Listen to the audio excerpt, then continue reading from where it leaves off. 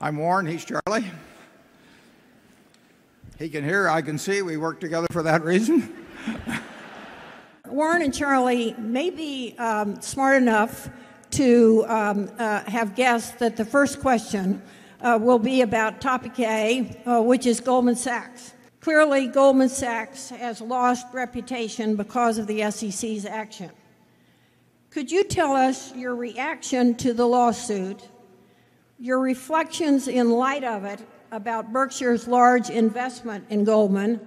There's no question that the allegation alone causes the company to lose reputation, and obviously the press of the past few weeks, they hurt the company. They can hurt morale, they can a lot of things. But I don't believe that the allegation of something falls within my category of losing reputation. If something is proven, then you have to look at it. If you became aware of unethical or illegal activities at a Berkshire Hathaway-owned company, would you directly and personally intervene? Sure, we have to jump in.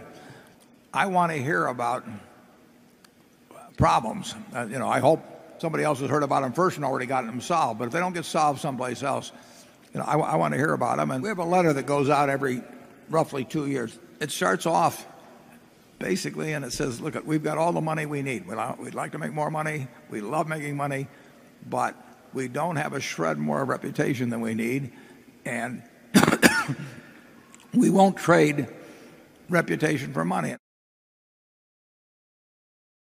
It's a really interesting situation because Greece, they are a sovereign country in terms of their own budget, but they can't print their own currency. They've got the euro. And I don't know how this movie ends. That doesn't mean I'm forecasting disaster or anything. I really just don't know how this movie ends. And I try not to go to movies like that if I can. What did you think of Kraft CEO Irene Rosenfeld's $26.3 million compensation package for services, including her leadership in completing the Cadbury acquisition and selling Kraft's North American frozen pizza business? Well, I didn't like either the Cadbury decision or the pizza decision, but we've made our share of dumb deals at Berkshire,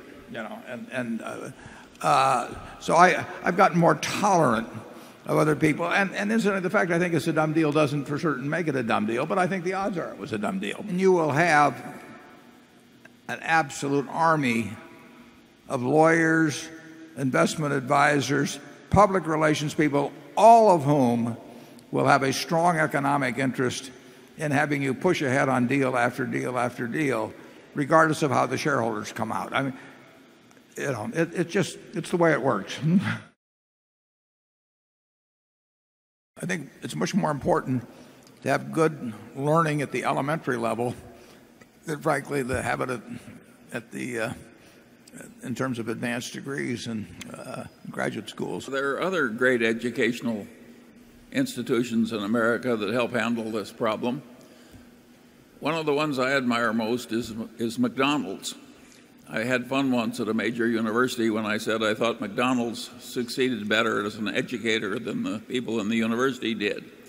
And what I meant was McDonald's hires a lot of people who are quite marginal at the very start of their working career, and they learn to show up on time for work and observe the discipline. If I one day want to apply as a manager with one of the Berkshire companies, what qualities are you especially looking for? So when you find somebody outstanding, boy, do they jump out. I mean, somebody that is thinking about the place the right way, is working extra hard, whatever it may be.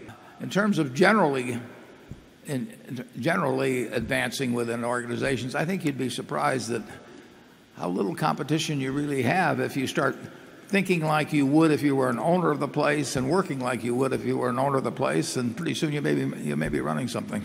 I am looking for your fundamental or unified theory of management and life. It's pragmatism. Good sense when something is working very well to keep doing it. So I'd say we we're demonstrating what might be called the fundamental algorithm of life. Repeat what works.